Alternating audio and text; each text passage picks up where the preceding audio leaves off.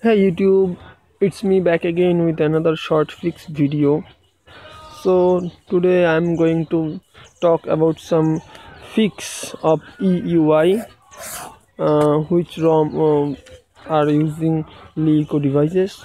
So I am using a leeco device and it's running on EUI. And don't go for the looks, I am using a pixel launcher on my device, so you can go and see it here that it's EUI version 5.8 stable version. So basically I am not only me, all the people who are using this ROM, they are facing a problem that there is no option to turn on the draw over other app permission. So okay, those kind of permissions are needed to run aged screen recorder like apps who has some pop-up windows. Okay, so in Nexus or Samsung devices there is a option, there is a setting menu to turn that on, but there is nothing, there is no option to do that. So what to do?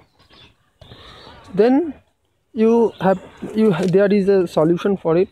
So go to Play Store and search for quick QUICK quick shortcut SHO quick shortcut maker, this app. Okay, you can see this app.